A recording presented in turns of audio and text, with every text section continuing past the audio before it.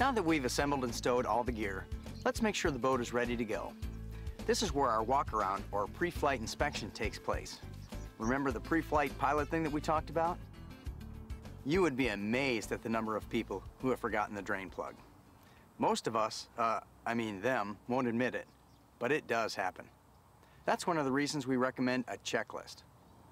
Most plugs are adjustable, so check that you have a tight fit. Next, check the charge on your battery, or batteries if you have a trolling motor. It's both embarrassing and disappointing to arrive at the lake and find the batteries are dead. It's even worse when you have just enough charge to start the motor, leave the ramp, and find that you're stranded somewhere because there just wasn't enough to start a second time. While we're checking the charge, let's go ahead and check the fluid levels as well. It's a good idea to be sure the bilge pump is working. With the boat outside of the garage, hose a small amount of water into the bilge, turn on the switch, and see that it pumps water overboard. Be sure not to stand in the path of the hole where the water exits.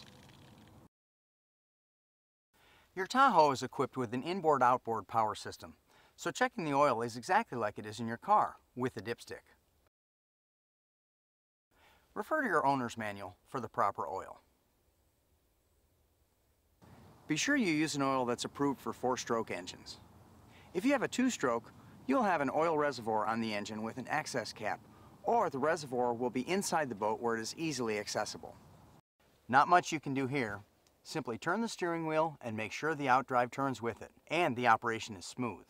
If you have power steering, the wheel will be hard to turn with the engine off, but it will turn. Turn the key to on, not start, and check to see that you have adequate fuel for your mission.